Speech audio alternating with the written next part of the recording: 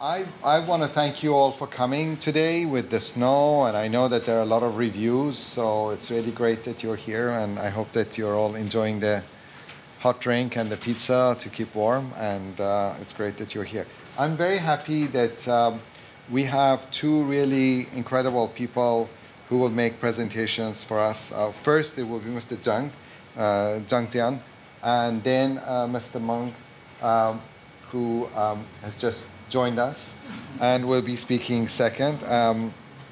I think that this is a really incredible team. It's a great collaboration because both Mr. Zhang and Mr. Meng have been working together most recently on the Shenzhen Biennale, the Biennale in Shenzhen, which Mr. Meng was the chief curator, and that Mr. Zhang's organization company, Shum Yip, was also a supporter, but they have also been working together on architectural projects. I think one of the things that is really, really unusual about Mr. Zhang is that at the moment it's very hard to find people who are in the field of development who themselves are thinking in innovative ways about the future of urban development beyond the financial side. Somebody who's really seeking innovations in urban design and urban development. And you will see from his presentation how he has innovated collaboration with a number of architects, including Mr. Meng's company, Urbanism, to really set up a very unusual project in Shenzhen among many other projects that he has been working on. And he's really a thought leader and someone who thinks about the future of cities. I think Mr. Meng and his colleagues at Urbanism have also been really at the forefront of innovative ideas in both architecture and urbanization, thinking about the role of design, architecture, and really the future of cities for a number of years. And he's someone who has also had a lot of involvement in Europe as well as in the United States, teaching at various universities. Most recently, he's been involved at Syracuse University, but he actually studied here in the States at Miami University in Ohio himself, so he's no stranger to the situation here in the US, being really such an innovative design creator. As I said, they have worked together on the biennial, but also on these projects. And I think the presentation today, called Urban Coexistence, City Upon the City, is something that in some ways fits or befits both of their work because of the way in which Mr. Zhang has really worked with urban development, but also the way that Mr. Meng has really focused the Biennale in this older part of Shenzhen, in the kind of village in a way, and seeing the relationship between the organization of traditional developments and the founding or the development of the new city. So we're really looking forward to hearing them. I'm also very happy that China GSD over the last 2 days has been so active with these events and with these presentations, and there are so many of you. And Weijia Wu is going to be doing the interpreting for Mr. Zhang to begin with, and also conducting Q&A. And I know a few people are also have kindly agreed to go and have lunch with Mr. Zhang and Mr. Meng afterwards. So please welcome Mr. Zhang. Thank you.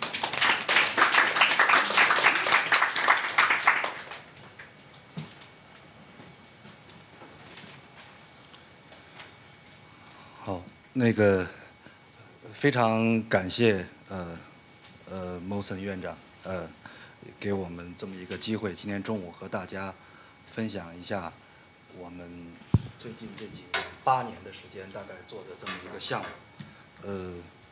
First of all, thank you all for coming, and thank you for thanks to you, special thanks to you, Mr. Mosen. Today I'm going to talk about recent work and what we've done in the past 8 years, and I hope you enjoy it. 也非常荣幸，就是能在哈佛这里做一个和孟岩一起啊，我们是刚才也在说了，我们是差不多快20年的好朋友在一起。我觉得这个对我们来说，今天都有很特别的一个意义。I myself have been working with Mr. Meng for over 20 years, and today is also a very special event for us to share some of our ideas and collaboration. 看到今天，因为大多数这个情况，所以这一页我会很快。深圳其实，只用一个词就够了，就是快速发展。I'll just pass through this page very quickly. So Shenzhen is a very fast development city in the southern China, and it only used to be a little fish town in 1970s, but over the 40 years, it's been growing so fast that it's becoming one of the biggest cities, together with Beijing and Shanghai in China. 比我厉害，所以因为它快速发展呢，所以过去我们可以看到，它的城市的中心在这里，我们项目是在这个红点。 过去它是郊区，所以过去它是一个工业区，它是生产电视机剥壳的一个工厂。The project site was located by the previous Hitachi Industrial Park, and now after demolition, it's now becoming the site for this uphills project. 看到下面这张图，深圳其实发展的非常快，这个区域就变成了当时我们叫 CBD 市中心。你们这可以看得到。 我们这个的位置就紧紧挨着这个 CBD 的市中心这个项目的位置。As you can see, there's the Futian CBD only appeared like pretty fast. It wasn't even there in 1989, but now it's like you can see it's a big CBD in 2009 already. And our site is right next to the CBD, as you can see the skyline of the CBD in the picture on the right as well. 这张图就可以更清楚地看到我们这个项目和 CBD 的关系。 其实最有意思的是，其实我想说的就是说，其实是一个难得的机会，在 CBD 边上有这么大一块土地，有这么高的密度，有这么多的功能在这里边，这个是一个非常难得的机会。其他的城市，不太可能在中心有这么大块的土地，需要做这样的事情。 The biggest advantage of this project is it's right next to the CBD, which might not really happen in other major cities in China. And it's also it's given a large piece of land together with a lot of density that's going to be created. 可以看到这个项目的环境也很好，周边有3个公园，1、2、3个公园环绕它。The environment around the contest is also very good. There are 3 major mountains and parks. 所以我想请各位也就只关注这几个指标就行了。它的用地面积就是12万1000平方米，容积率是6.5%，总的建筑面积是120万平方米，停车位有5400个，最高的一个楼是390米。先把这几个数放在脑子里，想想它是怎么回事。Just thinking about these few numbers. First one is the total site area is 120 square meters, and the FAR is 6.5. The total gross floor area is 1.2 million square meters, and the parking space is 5,400. And also the tallest building is 390 meters. 5400没有写错啊，是5400。It's like 5,400 parking spaces. 看一下这张图吧，这个是我们当时拍的整个周边的一个环境。 This is a picture taken before the project happened, and this is a view all the way from east to the southwest. You can see the high density and the emerging growing buildings.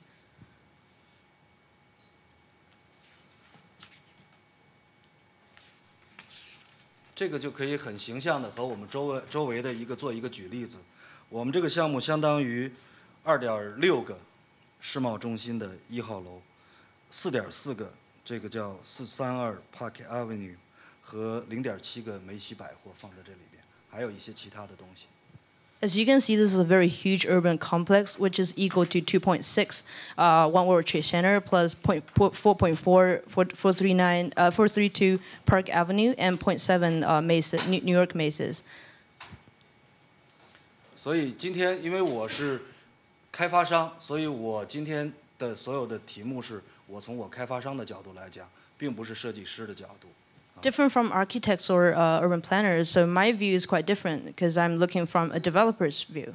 我会把我们开发商的思考给大家讲一下。I'll tell you what we as developers are thinking in this kind of project. 所以在这些功能里面，我们最在意什么？我们最在意的第一个是公寓。公寓在我们的心目中排位是第一的。没有谁比它更重要。为什么？因为这块地我们花了60个亿把它买回来，我们一定要把钱赚回来才行。What we care most about this kind of urban complex is, of course, apartment, because we spend a lot of money just buying this piece of land, and definitely apartment is the most, it's going to achieve the most capital recovery and ensure the subsequent development as well. 我们第二关注的是商业。为什么关注商业？因为商业你是可以通过持有和运营去增加它的价值的。其他的物业你很难去，你通过自己的努力去增加它的价值，所以商业我们是排在仅次于公寓后面的第2位的。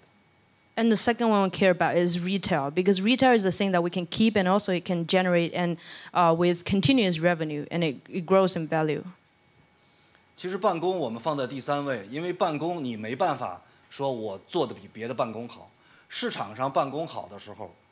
我们也跟着好，市场上不好的时候，你做的标准再高，它也不会跟着，就说他在那里，别人都下去，他不下去，他是完全跟着市场走的。所以这个应该说，我们看它是给我们提供了稳定的人流，大量的稳定的人流。Office tower is the third one. Why third? Because it's something that grows with the market instead of like growing by itself. So, but the good thing is office tower actually provides stable rental income and some stable customers as well.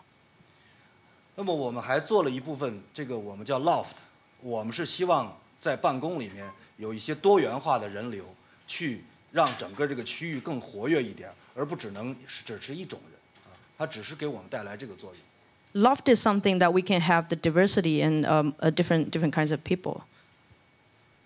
其实可能我们做设计的人，很多人都喜欢酒店。作为开发商的时候，我们其实最好不做酒店。As architects and designers, we actually always have hotels as a kind of program in our design. But usually, as developers, we don't like to put hotels in our project. 所以在这里我们写，如果它还有点作用的话，就是给我们项目增加一点形象上的东西。The only reason we have hotel here is to establish the project image. 是不是和大家学的东西和平常感觉的东西不太一样？ It's probably quite different as what you think in design. 所以我们怎么做的呢？可以看得到，第一个，我们在这块地做总图的时候，首先就是要保证我们公寓的视野不要被自己的楼挡住。As apartment is the number one aim of this development, the most important view for apartment is to have the whole view, maximized view for all the apartment rooms and units. 所以你看到我们在做这个总图的布局的时候，我们把最大的、最宽的南向的面全部给了这个公寓，我们没有给其他人留这种视野的这种宽度。The biggest side on the south is all left for the apartment buildings. 你看，包括这栋楼为什么微微向西转一点？就是这栋楼微微向西转了一点，也是为了让它躲开这2栋高的写字楼对它的压迫感。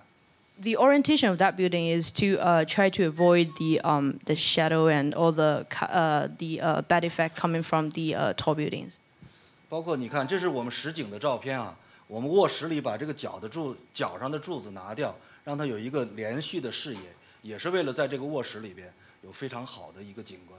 所以其实卖这种高端的公寓，其实你的视野是非常重要的，就是卖这个东西。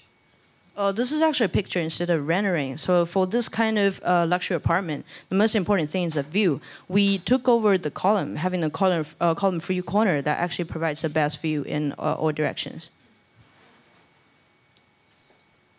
第二个是商业，所以你们看到，凡是把它做成高层写字楼、群房，随便做的那种商业都不会成功。所以我们呢，一会儿我会再讲，但是你可以看到，我们在我们这个项目里，给了商业最大的一个土地上的资源，让它可以尽可能的不受周围任何的一个楼的这种干扰，保持商业的整体布局的最大的弹性，就是说它可以按照自己的方式去做，而不用去迁就其他人。这就是我刚才排它第2位，我现在就要给它最大的土地资源去支持它。Usually, retail buildings is only part of the complex project. Usually, it's the podium that's below the towers. But here, we see it more like a village to have the most flexibility and development and potential in the future. 刚才那部分说完了，下面我们讲商业这一部分。因为公寓你们在纽约看的太多了，这个我们后面会讲一点。但是下面我们讲讲我们这个商业是怎么做的，也是我们这个项目里最有意思的一部分。I'm gonna focus on the commercial part right now. 我们当时调研了这个所有商业的这种，我们管它叫场景或者情景。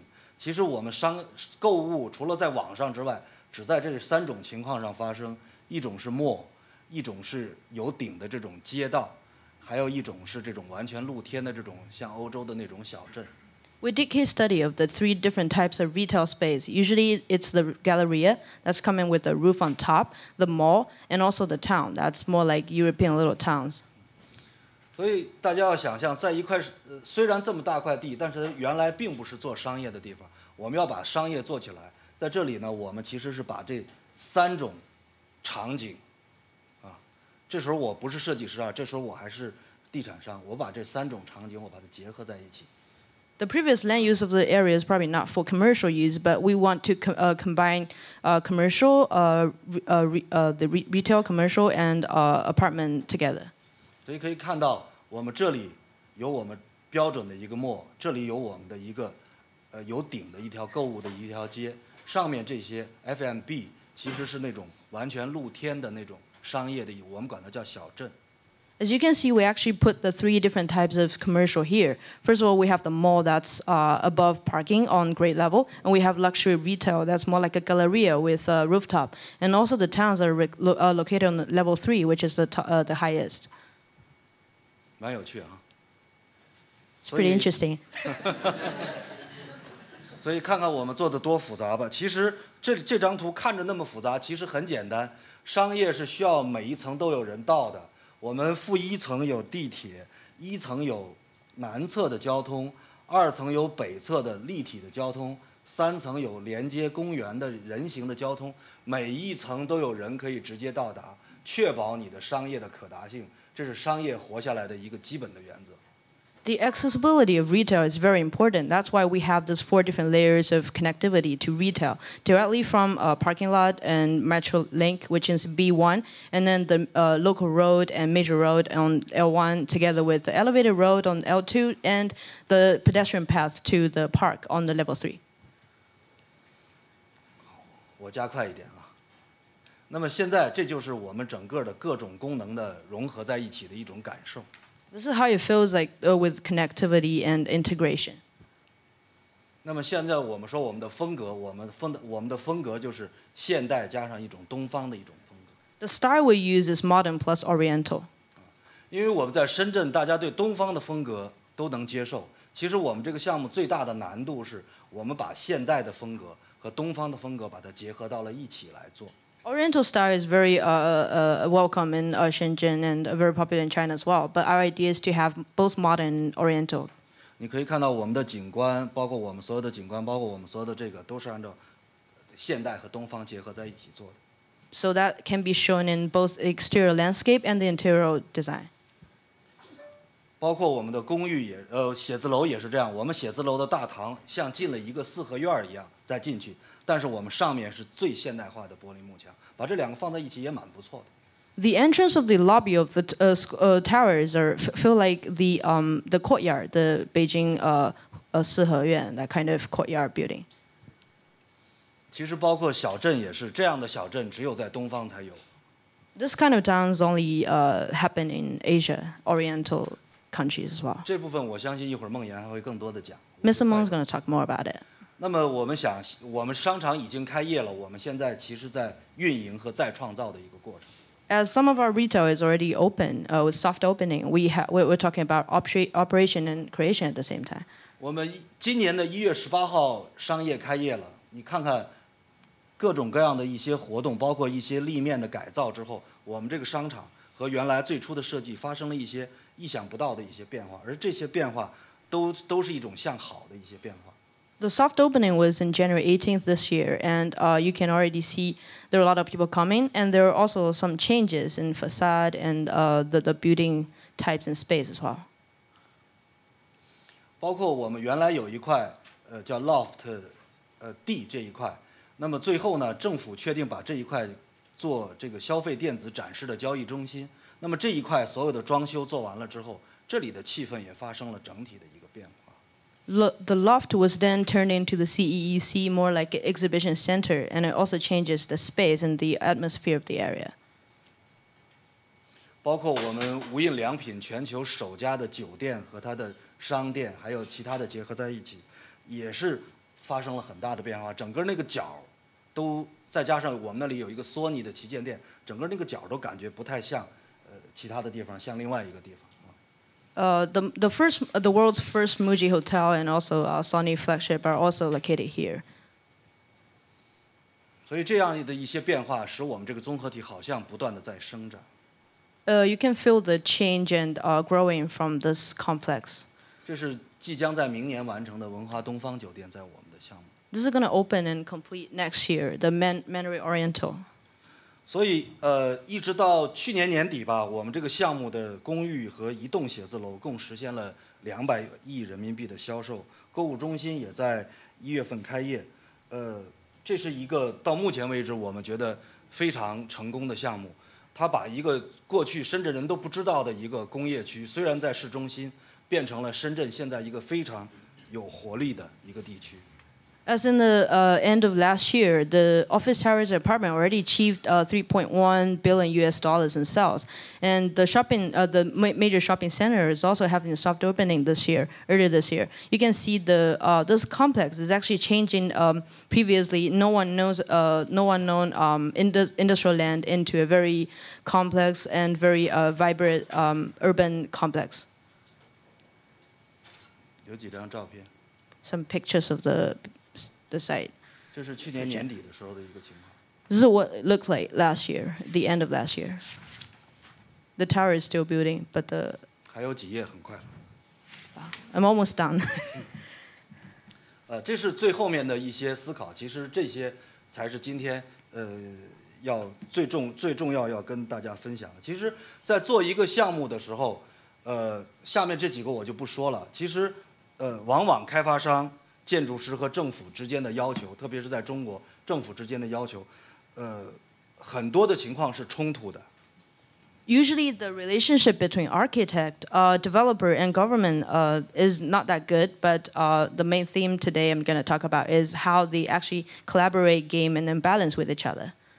那么我们这个项目其实到了目前为止恰恰相反，我们这个项目目前开发商我们很满意。 建筑师孟岩除了老抱怨我们少花了钱之外，大部分也很满意。政府对我们这个项目也很满意。其实我们进去所有的商家对我们这个项目应该基本都充满了期待。This is actually a very successful project in the aspect that me as a developer is very satisfied with the result.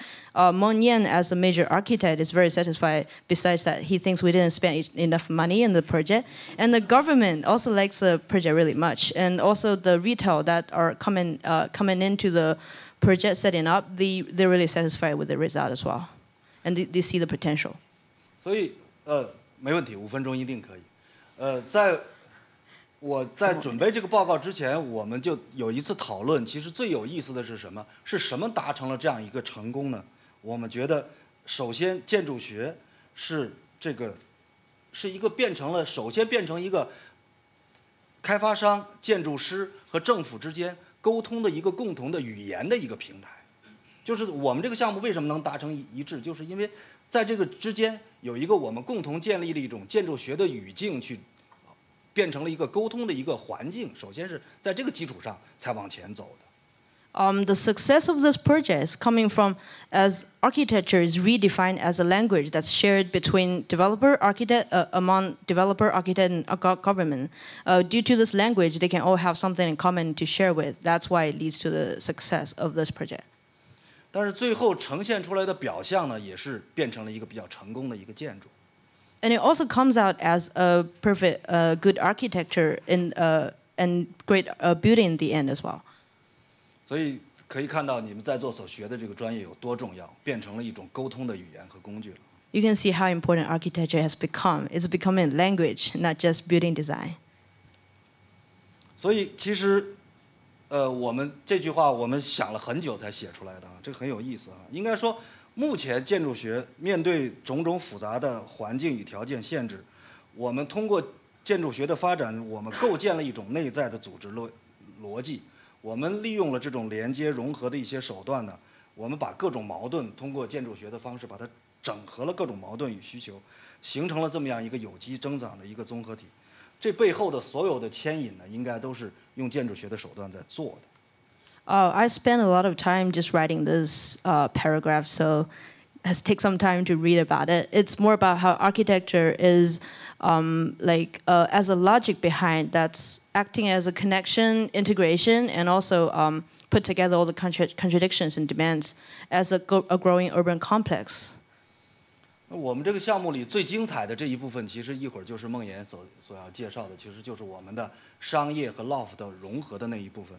那一部分呢，其实是我们目前只融合了商业和 loft 的两种场景，但是它已经变得让我们对我们的下一个项目、对未来其实充满了期待。The integration of retail and loft has become the major language and idea used here, and Mr. Meng's going to talk more about that as well. That's also going to be a language and a method we're going to use in future projects as well.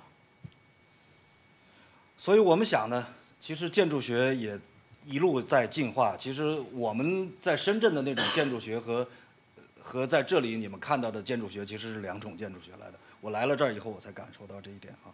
我觉得在我们现在的思考里边啊，过去其实功能明确的空间，我们在深圳的未来至少是将进一步的复杂化和复合化。我想至少是我自己的想象，未来你很难用功能去区分一个建筑。其实最大的一个可能就是人在建筑里怎么去使用它，才是它最后的一个定义。Architecture is evolving. The architecture I see in Shenzhen, what I see here is quite different. But I think the future of architecture should be more about the integration and complex. There should be more hybrid space that's flexible enough. As space is not just defined as what function it is, it should be how people use it. 我想，未来技术的进步呢，建筑学也将摆脱很多物理上的一些空间上的一些限制。我们希望未来应该是在更高维度上的一种连接和融合，更多元素，创造更自由、包容、融合的一些空间，以适应未来人与城市的复杂性和不确定性。Due to the development of technology and everything, I think in the future, the architecture can also jump out of its physical space and out of all the restrictions and have more real connection and integration in the interior and exterior as well. 我也看了很多过去经典的建筑，但是其实做那些经典，我们总是羡慕为什么我们没有机会去做那些经典的建筑。其实是因为做那些经典建筑的环境已经不存在了。我们现在也在和哈佛设计学院在合作，我们希望呢，给未来带来一种新的可能和机会去面向未来去做一些我们新的一些尝试。We always say why we as architects can't do or can't copy the previous classic buildings as new buildings, but I think it's more about the potential of a collaboration and coming up with new integration. 这是我参与的另外一个项目——深圳机场。你们可以看到，机场有时候也可以像博物馆一样的，也蛮有趣的。This is another project I took part of. This is the Shenzhen airport. You can see how airport space can actually look like a museum. 所以其实上城不是一个作品，更多的是一种解决方案。通过建筑学的语言，你看，我们有很多的团队在一起共同的努力。The Upper Hills is not just a building or a project that's coming out as a physical project, but more like an integrated solution that can be copied and pasted in other situations as well. 最后一页了。其实建筑最大的魅力就在于它没有一定之规，没有一定之法，它可以所有的东西都对，也可以所有的东西都不一定对。所以这个才是它永恒的魅力所在。所以大家各位努力学习吧，前面的路还很长很长。The most fascinating part of architecture is it really don't really have a fixed way of a solution. So let's just all study hard and then try to come up with better buildings and designs. Thank you.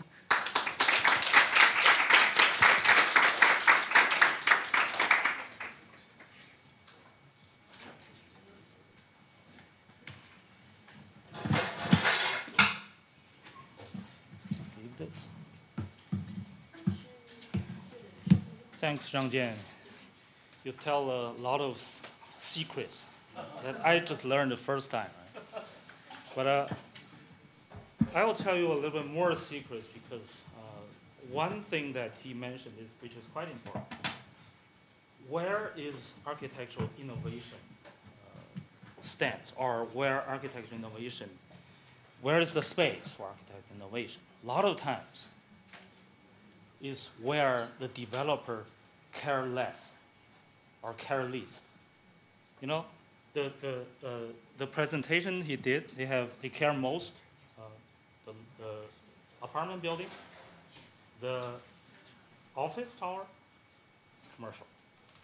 So the least there's more flexibility in that area. Maybe that's how we get started. I always start from these slides. I think what is Urbanism? Urbanism is, we always think that it's more than a design practice. It's also a think tank, an urban curator and mediator. It aims to formulate architectural strategy from the complexities and uncertainties in contemporary Chinese architecture. So we're not afraid of complexity. We're not afraid of commercial projects. And so this is Shenzhen. It has been developed so quickly, and the result, look at the left, is New York City, right? Look at right. Where is this? It's Shenzhen. It's very similar for some reason. But if you look at from Google Earth, it presents a completely different kind of fabric.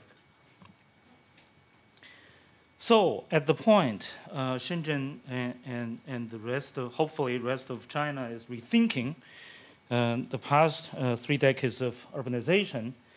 Is there anything that we can improve? And if there are new sort of strategies and models that we can look for. So this is how we get this project. It's at a time when the city is redeveloping a lot of the previous isolated lots, as Zhang mentioned previously. It's in between these two hills. So we see there is a good opportunity. This is the image that we got from the planner, SOM. This is the original, okay, this is how I tell you where architecture starts, right? So this is the result of the planning. We see the typical office towers and hotels and shopping malls, huge shopping mall, in a very isolated condition. But they decided somehow to build a bridge to connect the two parks. So we see this is a good opportunity, and then our task is to design the 100,000 square meters of loft building, which is the linear one on top. So we had very good discussion back and forth, whether this is the best way to really take this opportunity to not only benefit the commercial project, but somehow to benefit the city as well. So we started from there and maybe we can kind of do something. The same square meters, but we can fold it down. Somehow create a cluster of smaller buildings. And in a way to create this kind of a village town condition on top of the shopping mall. We know it's difficult. We know it's expensive, but it is worthwhile. Then we see this as an opportunity. By connecting these two parks, the people go actually back and forth. And then they go on top of the roof. And you can really make this a destination. And also benefits the shopping mall underneath. Looking at closer, so the fabric, it becomes, on one hand, it corresponds to all the structural system underneath the little town. At the same time, it has to have a positive dialogue with the surrounding high-rise buildings. So it has to be big and small at the same time. You can't just create a cluster of village, just put it on the roof. It won't survive. So we decided to create this kind of a border condition. This is how we got to create a horizontal kind of skyscraper building to surround this little town and gradually change the scale towards the center. With that in mind, so this becomes a more hybrid building. It combines a office and a living quarter, a living loft, hotel and office, commercial, and small office and living quarter. So everything kind of comes together. We're adding more and more complexities. So you can see all these components, they coexist. They don't compromise one another, but they together forms this kind of condition where you have undulating buildings surrounding, kind of protecting the little village in the middle.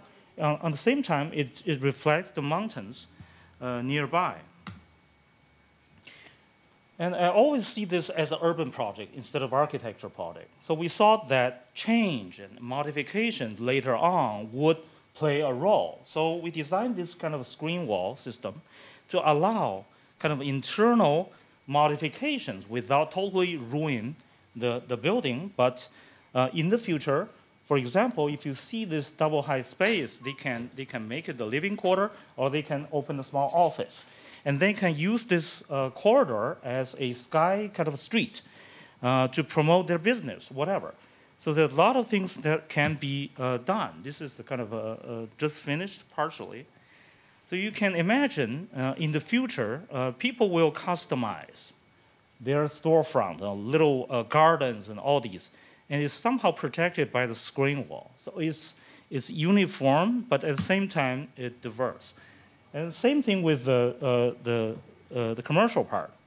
So we always see that this is the first step, not the final project. This is the first step. We lay out the structure. We give a little bit of definition of each cluster. But in the end, we hope that people will gradually change. And all these changes will happen according to time. So this is how we started as this project. The other part of the presentation is really focused on the village itself and the Biennale in the end.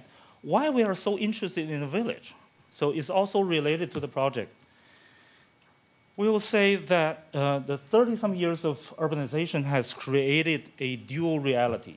On one hand is the kind of bottom-up informal urbanization happening in a lot of places in Shenzhen. On the other hand is the kind of top-down planning.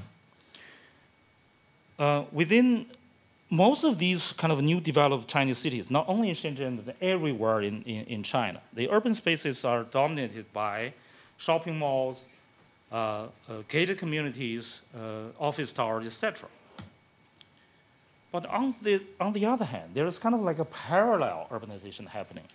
The urban village, look at this, is kind of like a byproduct of the rapid urbanization in combination with the market economy and the urban-rural dual system inherited from Mao period.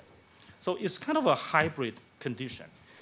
How many urban villages and how many people are living there? I'll give you a rough number.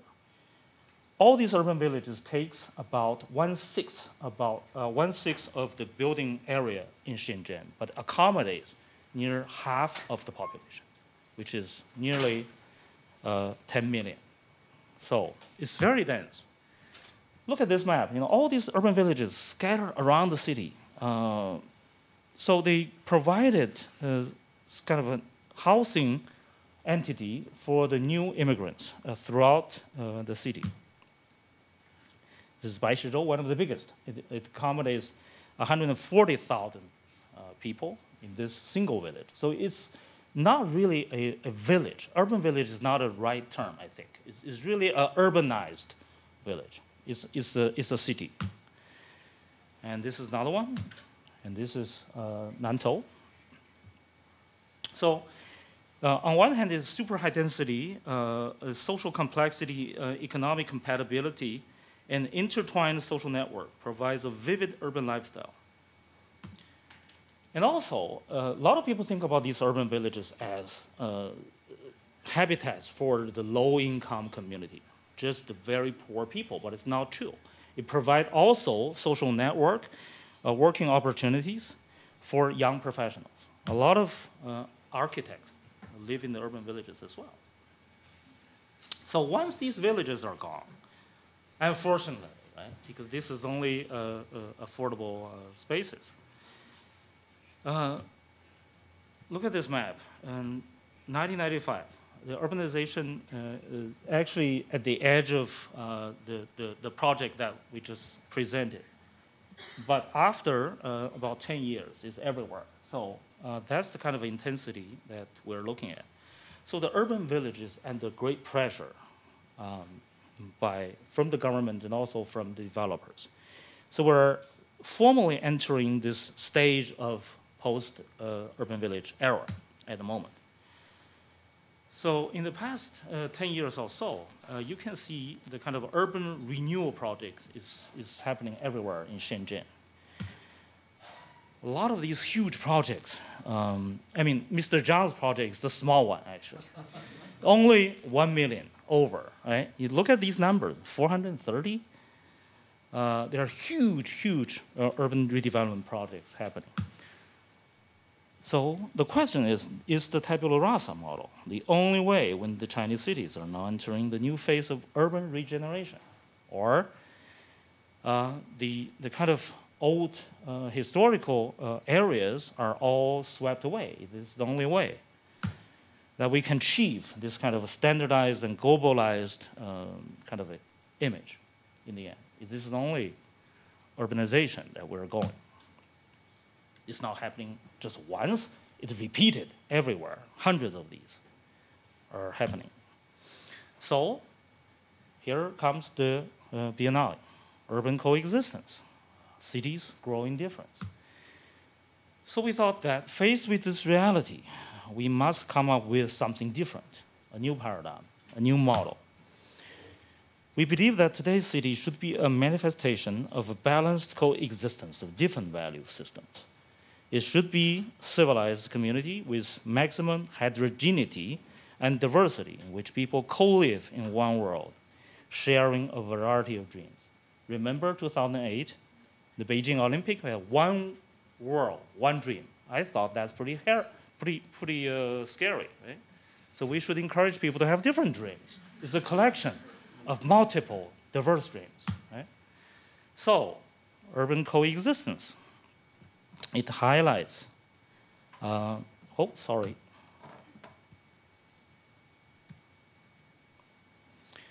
It emphasizes divergence, resistance, and hybridity. So I will tell, how many time I have? 10 minutes? You have 40 minutes. 40 minutes, okay, good. So I'll tell the story about this specific urban village called Nantou, which is the main venue of this Biennale. It's going to end 2 weeks from now, unfortunately, but I will start with this. A lot of people are saying that Shenzhen is a kind of miracle city. It starts from a little fishing village. Is this true or false? Let's do a test. True or false? Shenzhen starts from a little fishing village. Shenzhen only have a history of 30-some years. Is that true or not? True. Let me say, okay, from today on, don't say that anymore, right? It's false. Shenzhen have never been a fishing village, okay? Let me tell you, Shenzhen has much longer history than 30 years, okay? I'll tell you why. It starts from a city. It's never been, it has ever been a city, starting from 1,700 years ago. It's a city, and it's a powerful big city. Dongjin, the Jin dynasty, it starts as a city. Throughout the history, from Jin to Tang, and Meng, and Qing, and it has always been a city. And it's the city that actually controls a vast area, including today's Hong Kong and Macau. Right? Look at this map. This is where the city is, Nantou. That's a county town. It's a very powerful, a historical town in Ming Dynasty. This is the map which separates Hong Kong. Hong Kong was officially ceded to the British after the Opium War from this particular county called Nantou. Amazing history, right? So, and the city has been a city through the Republican period, before the communists took over. It has always been a city. Look at this. This is a county. It's always there. In 1953, the communists, after the communists took power, they moved the county office to Luohu, which is today is Shenzhen, because of the Canton Hong Kong Railroad. It's closer. So start from 1953, Nantou became a little village. So the city first, village, and then becomes a village, right? Look at this.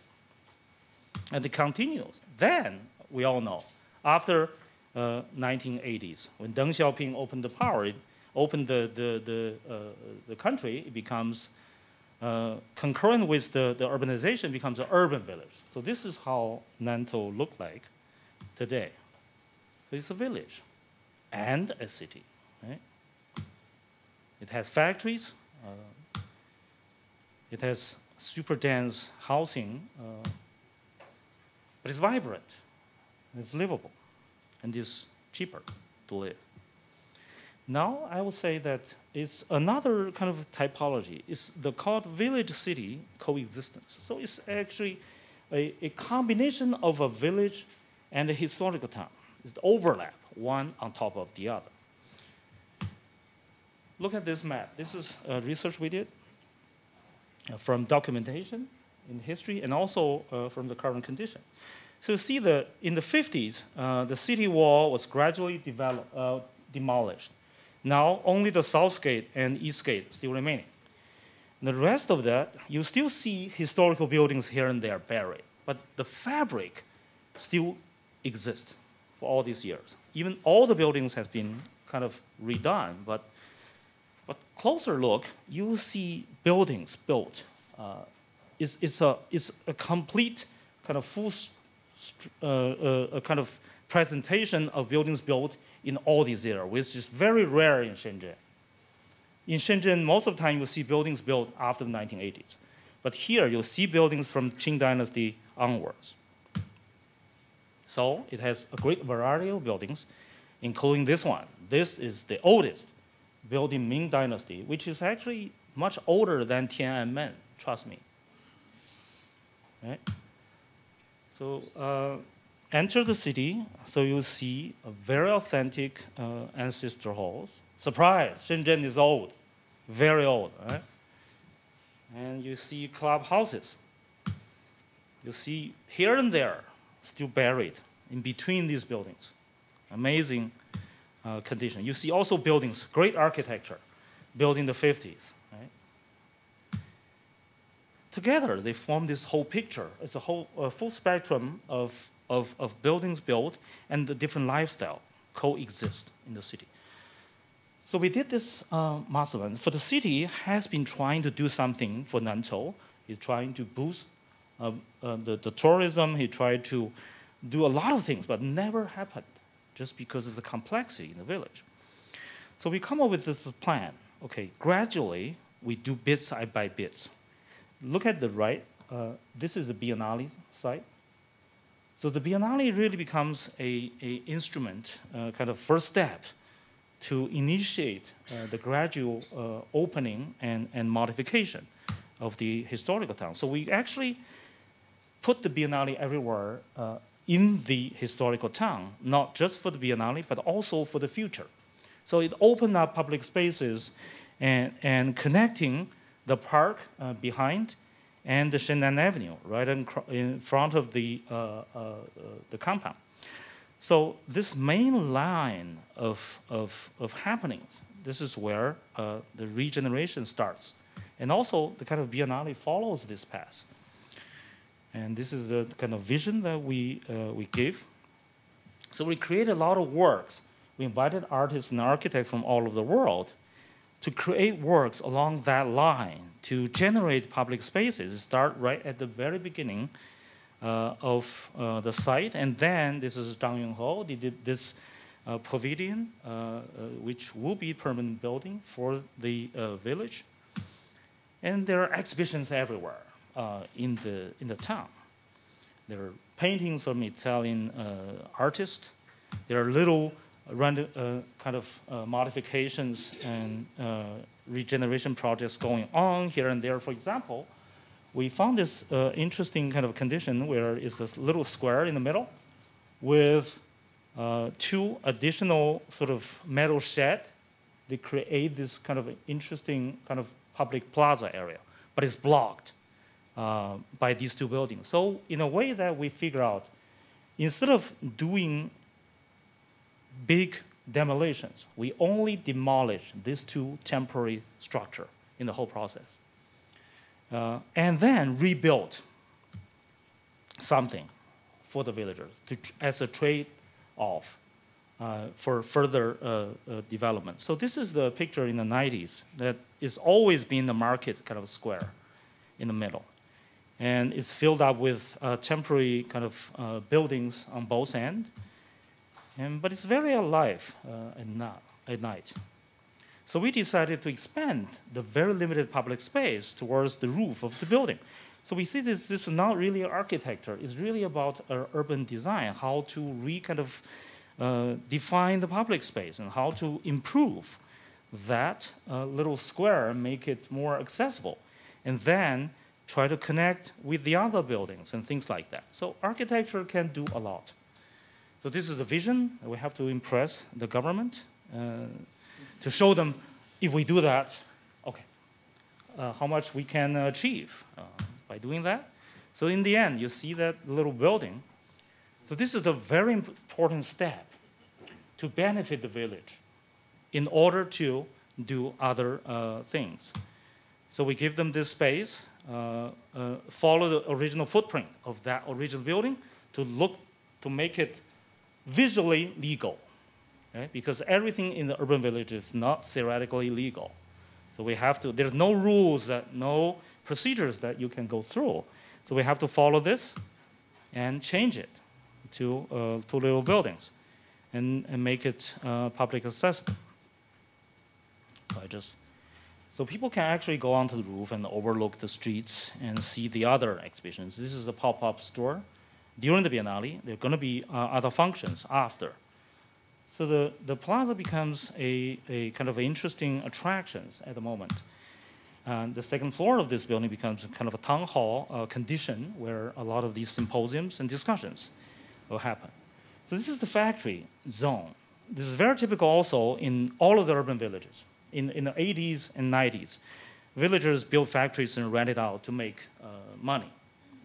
So these factories were all kind of very typical, but we decided to keep it and to open it up, to connect it with the rest of the urban village. So we invited artists and architects to do interventions and try to change the kind of this kind of space and make it more public. We demolished part of the wall and make it open to the entire village. So the village really can merge with the kind of once isolated factory buildings. And it becomes like a market plaza. So you can see we invited people, Nara Tarani from Cooper Union, he designed this structure. And MVDV designed the other installation, so at night. So a lot of things have changed. This is Atelier Bawa. He designed this kind of a 大排档 for eating, and with some local architects also involved. So it becomes really a kind of a nice place for the young people to gather and to have a drink and sit. So quickly, I'll show you the exhibition. So the thematic exhibition is on the ground floor. It's more open. It's really not just the exhibition. It suggests that there's the intention that we want to open up the factory to make it little streets and plazas. So using Biennale as an opportunity to open up the entire ground floor to make an internal streets and so it suggests something of an urban strategy. So all the exhibition sessions happens inside the boxes and also on the streets. It's very interactive. You'll see some of these exhibitions. And also we have urban archive about urban villages. We also have very detailed research, and even the staircase is used. And there also Columbia University is doing all this data mining research about urban village, and also graphic presentations of how urban village is demolished. So it's a very kind of rich texture in the exhibition. So you'll see that by doing all these kind of efforts, the exhibitions start to merge into the urban fabric. These are some of the old buildings that is being used and fixed. So the very last one is this, this stage, this public stage building. A lot of people don't know this. It's just a typical shed, right? But in the 1980s and the 90s, this is very popular in every single urban village where factory workers entertain themselves. They use this very shabby building to do karaoke, to express themselves, to have a little bit of fun after hard work. So this is something is very popular, was very popular, but after the city surrounding these villages and all the factories moved out of the city, all these buildings were demolished. So we were surprised to find one here. So we decided to leave it. We found in the very hot weather, people are, especially old people, sitting there and playing chess and playing mahjong. It's a good place. But we were asked by the client to enclose it, to do a black box theater. So we were kind of hesitant. You know, is there a way that we can do something, and after the Biennale, we give it back? So we decided to make it a very sort of temporary building with a curtain, can lift up and put it down. So it's flexible.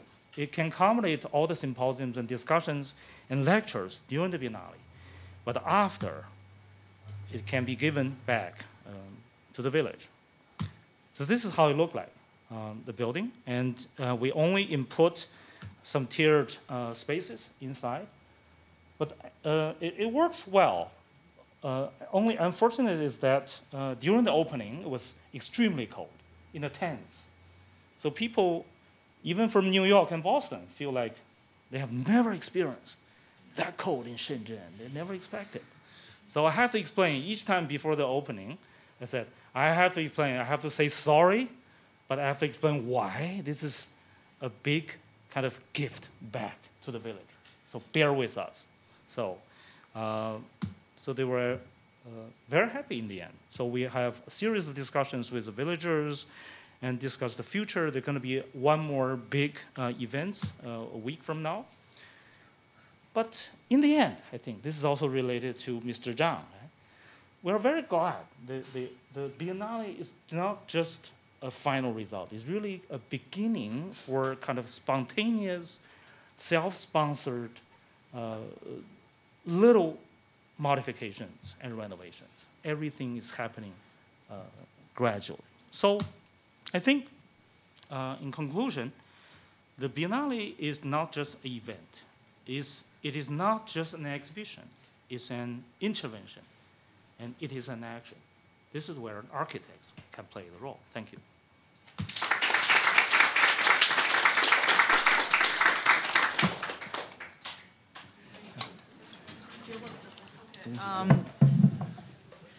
I want to ask a question on behalf of a real estate student who just left to Mr. Zhang Jian.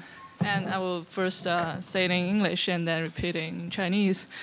And her question is, can you explain more about why you prefer not to include hotels in your complex? Is that because the cost of hotels are higher than other types of development? Or is that because you just don't want to deal with the hotel management? 他的问题就是，听得懂。Okay. You pretend not to speak. 其实呢，这个问题跟建筑学并没有太大关系，这个是其实国内和国外的会计准则不一样。比方说我们国内，我们建一个酒店，它不计算我们会计学上叫公允价值。你比方说到香港，它就可以计算它公允价值，但是在国内呢，它不计算。所以我们持有这样的物业的时候，你看到它的财务报表上永远是折旧财务费用，啊，那么其实它能够现金流能够回正就已经很困难了，啊，那么再加上不断的5年到8年的时间，我还要重新再去投入，重新再去装修，因为客人永远希望那个酒店是新的，所以在这种状态下呢。至少是在中国大陆的这个范围内，其实这个倒不是说这个是放在全球都一样的，在中国大陆这个范围内，这个酒店这种物业资产太重了，这个而且呢投资回报也不是很好，而且隔几年还要重新装修，这个和它的管理者是谁并没有太大的关系啊。Okay, yeah, so you all heard the question, right? So this is a quite different situation, only happened in mainland China. That even in Hong Kong, it's a different story. So in mainland China, there's like different policy about this hotel, and also it's hard to keep the cash flow for the hotel investment. And also, you need to keep changing and updating and like renovate a hotel so that all the people who come to live, they think it's a new hotel still. So it's not a really good investment for developers. It's not an architecture issue. Thank you. So during the winter, we have the fortune to visit the Biennale. We saw it was very, very impressive. So my question dealt with a conversation that we had with a planning agent in Shenzhen who said probably somewhere down the line in the future, these urban villages are going to be redeveloped to maximize the density. A lot of high-rise apartments like the project we're just talking about. And my question is there some level of urban fabric or the good characters of these urban villages could be potentially protected and preserved in the new development? Thank you. It's a very good question. I think it is always a danger. There's always a motivation to demolish and rebuild because of it's simply a money issue. It's really kind of the pressure from the city to develop the inner core, and also the developers are looking. There are huge players you have already seen to look at this as a great opportunity to make more money. And so this is why the Biennale, we think that it's right on time. It's a very urgent situation. So we really see Nantou as one of the rare opportunity that we can maybe do a different model. Just because the historical town status was there. Even a lot of the buildings are not historical, but there was the title there. It doesn't guarantee the 100% safety, but by providing a different model to show people, to show the city, and show especially the local people, they can make benefits by keeping it and make it better, and also provide a good housing, a good public facility, is another way, because there is really a big lack of examples, living examples, for people to see whether it might be a successful second thought. Because if you look at Shenzhen's recent developments, there seems to be only one way to deal with all these urban villages, which is demolition and redo. Everybody knows that. Everybody wants to get rich. Even people who live in Nantou for many, many years, right? I mean, the landowners, not the renters. The landowners want to do that. But they are hesitant because of this title. So we see this as a good opportunity to put these public events in and deliver a different opportunity. So this is why I say this is not an exhibition. It's really a battle. It's really a battle about time.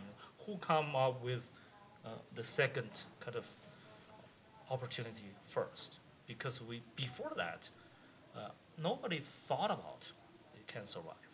Nobody wants it to be survived. But now it might change. So we got some, let me tell you this, we got some positive response already, saying that because the government has invested a lot of money for the Biennale, they want to structurally make the buildings more sound, invest a lot of money. They want to keep it. So this is a good sign. But we'll see. It's a very good question. 我想说的就是，假如更多 GSD 的学生都到发展商这里面去，这里不一定是有矛盾的，你可能会有一个很好的解决方案，这里不一定是，一定是冲突的，啊，也许会有一种方式，去很好的把这些冲突把它解决掉，啊，这个其实永远在发展和保护里面，这种矛盾就好像我刚才说的，其实是有第三条路的，并不一定完全的就是要不就是这样，要不这样，只不过现在的发展商里面，没有谁有这样的眼光和胸怀去愿意做这样的事情，这个只是目前这个时代的问题。There's not, as what I just said in the presentation, there's not just always one way of fixing this kind of social issue with architectural urban. I think it's more like if we have more GSD people or more this talented student coming to developer side, maybe we can have more collaboration and coming up with a better solution. I just want to follow that question. Because as we know that Nantou is in good condition, but for most of the urban villages in Shenzhen, it's quite hard to renovate and gentrificate. Have you ever thought about that? We put something back, that's something similar back that keeps the advantages such as low rent, good locations, and keep it as a self-sufficient communities, but get rid of those bad things like those disadvantages of urban villages, instead of putting like high-end residentials or high-end commercial office building back? Good question. I think, to be honest, I don't see much negative stuff in the urban village by itself. The biggest problem is the lack of maintenance. Because of the dual system, the political system, the land ownership system, the city didn't care, didn't provide, because legally they are not eligible to provide facilities and infrastructures into the urban village. This is because of the lack of management. The urban village doesn't create all these kind of problem, prostitution, whatever, all these things themselves, because of lack of maintenance, lack of management. So there are some good examples. There's a Dafen village in Shenzhen, right? Produce oil paintings. Everybody know that. But that's not important. The important thing is that because it creates a lot of revenue, tax money, the government start to care this village. So the government for the past 20 years has been investing continuously in the urban village, improves the work, the living condition, all the sanitation, infrastructure, whatever. So the village itself is safe, sound. It provides a lot of working opportunities. And also there's another village called Shuiwei, which is also decided, starting 2000, they decided not to demolish it. They start to think that maybe we can be developer ourselves. So the Shuiwei village, actually, they formed this kind of organization, and they start to develop their own lands. They took down a couple buildings, rebuilt a couple towers, and then they stopped. And they try to improve the living quality, and it's very well in terms of business. So that's why I think the Biennale is important to provide alternative models. We give them more successful models. They're all different. each village should have a very different strategy, kind of custom-made for that particular village. I think that's the kind of thing we want to promote. Is this on? Okay. Thank you so much for the presentation. I guess this is a follow-up question for the previous two questions. And like you presented in your presentation, the Shenzhen, I'm from Beijing, and like growing up, what you learn in history book, it's always like this little fisherman village, you know, like it's very new, and it seems like this is the kind of image that the government wants to promote. You know, we're not, you know, leveraging our historical asset, which most people didn't even know, but we want to present ourselves as this new, you know, city popped out of nowhere in the past 30 years. So I think I totally agree about, like, you know, providing alternatives. And I think my question is, like, politically, I guess, is the city trying to do any, like, in terms of policy or incentivizing developer, kind of leveraging on this kind of historical village conditions to kind of, I don't know, like integrate this historical heritage as part of the city's identity. And I guess for the developers, from developers' side, I agree this kind of like, you know, integrating preservation is kind of like a long-term investment. But, you know, as in Beijing, you already see like preservation is now like, you know, part of the planning. And it's, I mean, it's gone through a really long process. And I guess from a developer's perspective, is there anything that the government could do in terms of incentives and policy to better push people to go into these villages and kind of, you know, take advantage of what's already there instead of taking out of everything? Sorry, that's a really long question.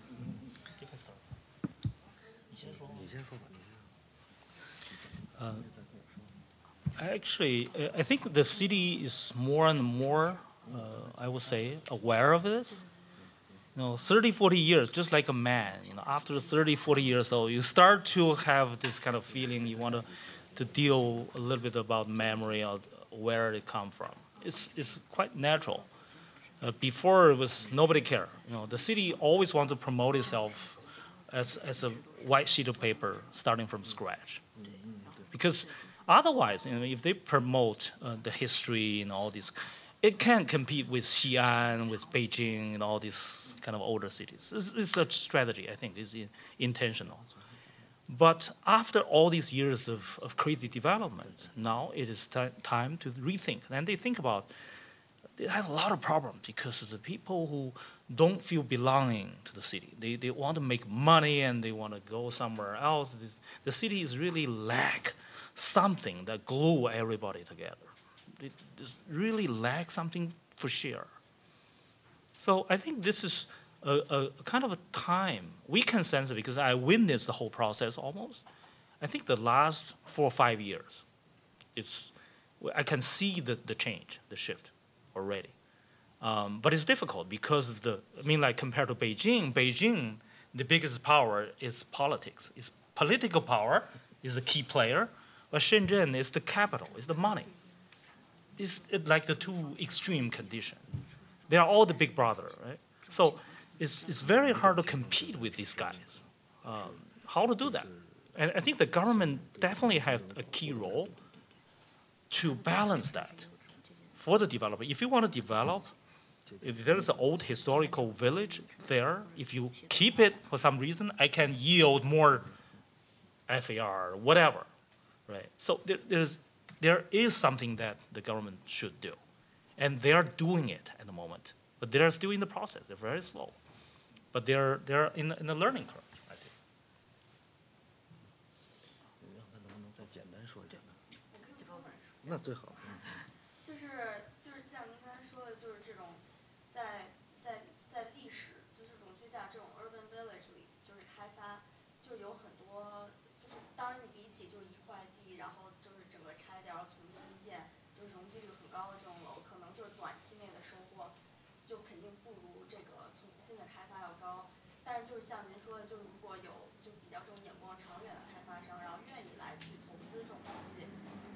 政府这方面就是有没有类似就是像政策呀，或者是这种 incentives， 就是来鼓励开发商来做类似的事情，或者是鼓励开发商做一些。其实我刚才我大概听明白你的意思了哈。其实这里关键是什么呢？其实就是这个我们来看哈，就是你的盈利模式和你的盈利模型到底是什么？其实。我们刚才说的那种用建筑去达成一种平衡，但是背后支撑它的一定还是我的盈利模式和盈利模型。那么在刚才这种问题上，其实呢，我觉得还是需要，其实更多的是需要，某种程度上就好像我刚才说的，三方的这种很好的在一起建立一种很好的沟通和，这个更难的是什么？是互相的一种信任，这个是最难的。现在某种程度上是，其实建筑师在这里是弱势的，其实是政府和发展商之间是互相不信任的，在这种不信任之下呢，造成的沟通的难度非常大，也就是建立一种你心目当中的那种理想的那种模型的难度，其实是挺大的，你说那个有没有成不成，有没有机会？一定有，一定可以，但是关键是现在就是好像。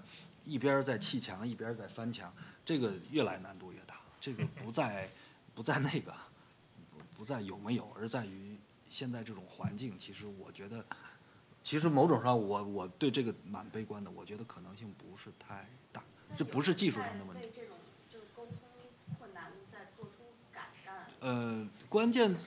对不起，你先说。Okay, so I'll conclude that first. So I keep talking about the relationship between the three sides, the architect, the developer, and the government. Actually, the most important thing behind it is actually the profit mode, the profit model that's generating this whole kind of collaboration. And actually, architects are not playing a very important role in this kind of collaboration, but more as the relation between the developer and the government. And there's always, in right now, the context of like Chinese or like some other places in the world, there's always there's lack of the trust in between the developer and government. That's making the most issue when you're like doing this kind of development.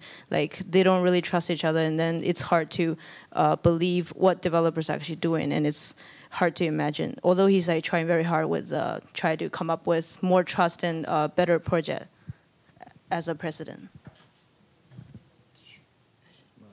最后说一个，就是其实就是在这个屋子里的那个理想。在大多数政府的心目中，那个并不是他的理想，所以其实就好像我刚才说的，某种程度上，这个也需要建筑师更加努力。这个是一个很好的开始。他们突然看到还有一种方式，但是以前他们脑子里还没有这种方式存在。我觉得未来说不定，但是目前这种不信任，恰恰是很难去一步一步的去怎么样去放松的这个是个很好的开始，绝对是个很好的。As it's hard to deal with the lack of trust between the two, I think it's more important for us as designers and architects to come up with better designs and better solutions, so that they can pay more attention to what we're doing, and probably a third way of solution. Thank you for your presentation. And my question is, how to keep the model of this kind of regeneration, I mean in Nantou, be sustainable in the future? Because I think the Urban Village Collective or the Urban Village Company is also the most important role in the Urban Village regeneration. So in Nantou, what's the next plan? Or what's the next vision after exhibition of government and the developer? Yeah, because I had the field study in Nantou for last year, and I had focused on this area for a long time. So I want to know what's the next plan. I can't predict the future, but I can tell you the immediate happening. A week from now, there's going to be a major symposium that we organize as the Biennale events. Before the closing ceremony, there are going to be government people from the Urban Planning Bureau, and from the district government, and also the Nantou share a company head. All these different people will get together. This is how we manage. We don't know the future, but let's talk about it. Let's negotiate. Let's see what other. They're going to be representative also from the residents. So we're going to have this kind of kind of like the American town hall meeting, but we create this space always, right? And then people talk about their own needs and concerns. So we'll find out what's going to happen, because a lot of people think that Nantou, at the moment, might have a third way. Instead of keep it, demolish it, there might be something in the middle. So Nantou could be one. So that's why everybody was willing to share, even from the stock company of Nantou, the village company. They want to know, what can we do after the Biennale? So this is, I would say, is a good sign at the moment. I think that, as said by Mr. Zhang, nobody knows. I mean, the developer, there are developers are thinking about doing something. So I think at the point where the developer, the government, they always want to do something, but they were not sure. If they are sure they want to do something, they get it done immediately. There's no place for architects and people like us, right? This is the strategy. At the time when they are not sure, they are all the biggest player, powerful players, but they are not sure. At the moment, architects and planners can play a role. You provide a third, a different, either yours, neither yours, but we create something in the middle. Maybe by innovation, by creating new typology, then use architecture as a language to bring everybody together. This is how we see this as an opportunity. 如果我来看，目前来看，这个双年展很成功，但是同时带来的更大的是一种危险。其实，许多发展商看到了这里面的利益和价值。那么，其实如果说它的未来就好像你说的可以往前继续走的话，就是如果我来看，第一件事就是双年展所建立起来的这种沟通的这种机制，就是刚才他说的规划局、区政府、街道、当地的村民，包括策展人在的这种沟通协商，共同商量这种未来方向的这种机制不能丢。如果这个没有的话，马上就会走到另外一个方向去，很快就会走到另外一个方向去。这是第一个，沟通这种机制要在。第二个，有这种沟通机制的情况下，还要建立一套，就刚才他说的，适用城中村的一些新的一些政府的一些规章和一些制度，这些要制定下来。如果这些都有的话，它才有可能去产生第三件事。这个展览是短期的，它不代表永远。但是你等于这种协商机制有了，这种依照它所建立的这种规则，大家可以遵循的时候，那么它其实它的未来基本上可以稳定下来。我想是这种情况，应该是不是你觉得这个更Yeah, it's a very successful model, although it's a temporary exhibition. But I think the one thing dangerous behind it is most of the developers or investors, they see the value that's behind. But I think we should more focus on 2 points. First of all is the mode, the communication mode that's between all the villagers together with all the different layers of government. And the second one is to probably come up with a policy that can deal with this this kind of coexistence. 我有一个很简短的问题，就是想问一下张总，就是盈利模式 ，What is the business model？ 南投的盈利模式啊，你说是它未来的，就是你现在未来都行，就这档整体这么盈利。其实目前我可以明确讲，目前它的盈利模式是不存在的。对，那就是长远它是大概是怎么？长远的盈利模式，某种程度上是要建立，以我目前来看，还是要再建立一种目前的它的这种产权的这种关系，可以在一定程度上进行一些转移的基础上才存在盈利模式，否则根本是不存在。那就是说前期会投入很多，大概这个前期会有多少时间或者才能到最后你们要的？这个可能我觉得，就这个，的确就怎么说呢？这个我们真的要坐下来谈很多问题，才能把这个事情谈清楚。因为这个基于首先就刚才我说的，有这种协同机制；第二个有一些新的规则，在新规则之下，建筑师要有一种新的，就是这个边界到底在哪里要清晰。在这种新的边界之下，其实我们就可以去尝试在里边做出来。因为我要投资，我一定要赚钱的嘛，对吧？我才会在这里边尝试去怎么样做，才能就好像其实刚才那个项目我们也是在保持平衡，就是怎么样把这个平衡还能保持得好。只有保持得好平衡的，你们都很清楚，这个模式才能往下走，要不然的话，这个东西就变成了可能很快就没有了啊。所以核心就是在于要确认它的，就刚才说的，就要来我看确认它的产权。不能完全的转让它的产权，在一定范围内可以转让它的产权，这是最关键的。但是这个我恐怕也是政府，可能也是最头疼的啊。就好像刚才他说的，能不能一个村子就有一个政策，一个股份公司结合一个地方就有它的一个独特的一种规则，只适用于这个边界内，这个也是很重要的，对吧？其实核心在于有限范围内的一些产权的一些转移啊。如果这个能做到，它的盈利模式就存在，要不然的话，不存在。最关键是这个。Okay, the question is basically about the business model of Nantou village or village like this kind.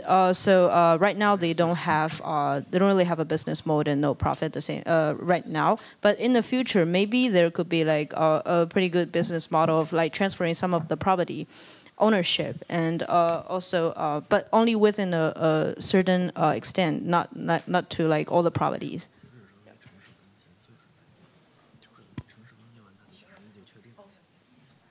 Okay, I think we're somehow out of time, and thank you all for coming today. And if you have more questions, you can probably ask later. Thank you.